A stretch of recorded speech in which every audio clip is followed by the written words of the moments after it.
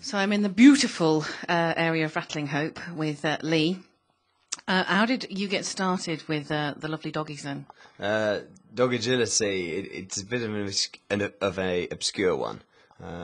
When I was 10 or 11 years old, I used to watch Crufts on TV, and I was always inspired by the dogs doing agility, and I was saying to my parents, let me have a go, I want to have a go.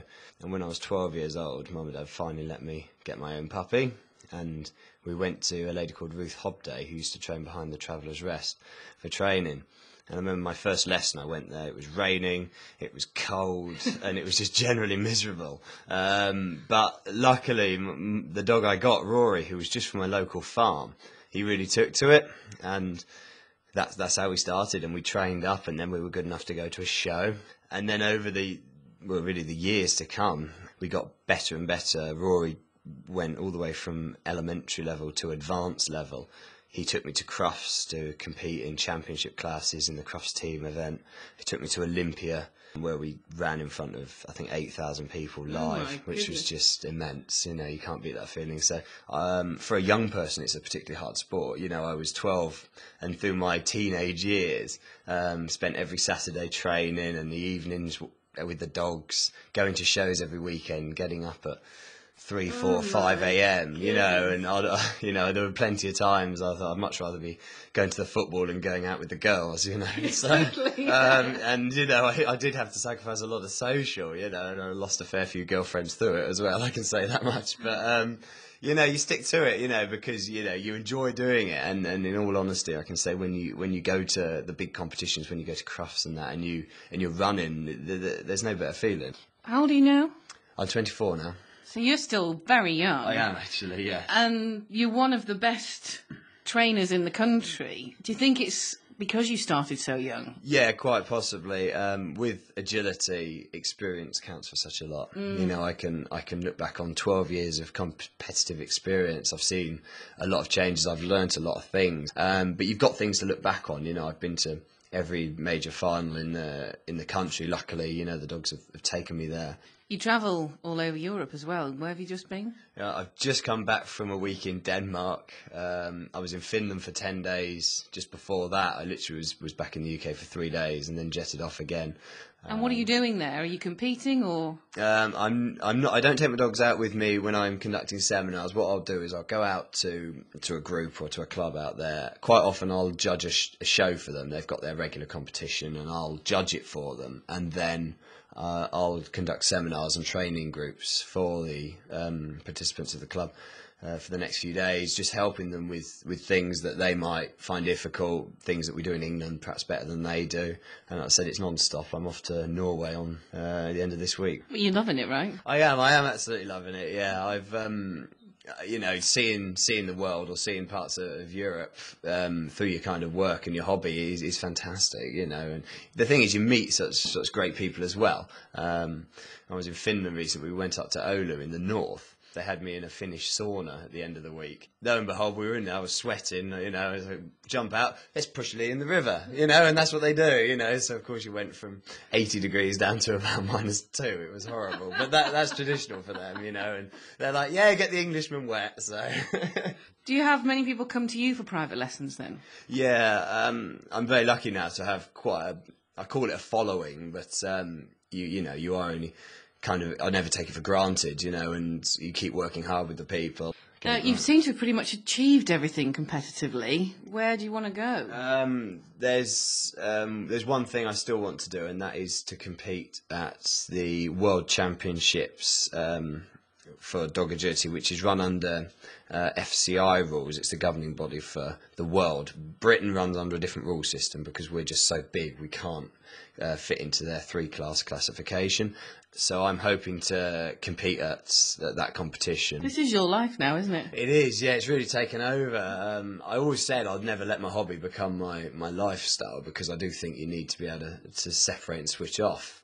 Yeah, but if everybody could have their hobby as their job, yeah, wouldn't that be the best thing? Absolutely, yeah. I mean, I still say I'm very lucky to be doing what I'm doing. And yeah, you know, for the early mornings and that, you know, I wouldn't swap it for anything.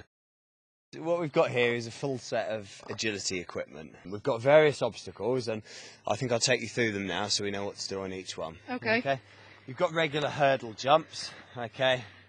This is a wall obstacle, bit more heavier. You don't want to run into that. Yeah, I've seen a few handlers run into the wall as well. Oh, so yeah. so just be warned of that one. Pipe tunnel, which the dog goes through. The contact points.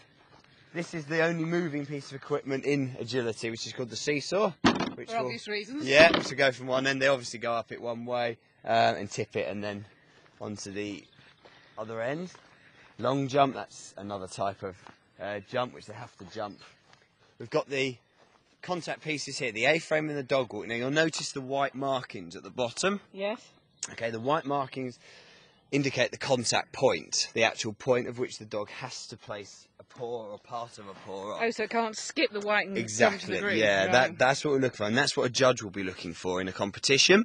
We've got over here what's called the flat or cloth tunnel. The dogs can only go through it one way. They push their way through. And the weaving poles, which we've got 12 here. That's a full set of weaves.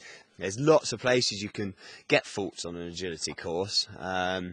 Obviously the poles coming down, but the contact points, the weaves, and also the course itself for taking the correct course as it's numbered. Come on then, let's. Yeah. Let you can send Che round first. Yeah. Show me what to do. Come on then, Che. Che. Ready. Come in. Lay down. Wait. Oh my goodness me, he's weaving in and out the poles like you would not believe. Oh, fantastic. Oh my goodness me. This dog is having so much fun you would not believe. Come on over. Get over. Good lad. Yay, that's fantastic. Good boy. Right. Now what's clear there is he's having so much fun. He He loves absolutely it. loves it. Yeah, and you know, He's had enough now, I want to go. he wants to go back to his little watching post up there. Right, now it's over to you, Claire. So, Oh joy. to give it a go. So, Right. like I said, first thing first, if you get him with you and get him motivated. He's called Che. Just have a bit of a play with him now, and then when you want to get ready to do it, just say ready, ready, and wait. Okay, and then he'll drop into his start position. Che, come on. Here. What's this? Down. Wait. Ready? Go. Come on. Wait. Up, over. Yes, this way. Here. There we go. Up. Walk on. Over. Yes. Walk on. Keep up with it. Come on. Over. This way. That's it. You're doing really well.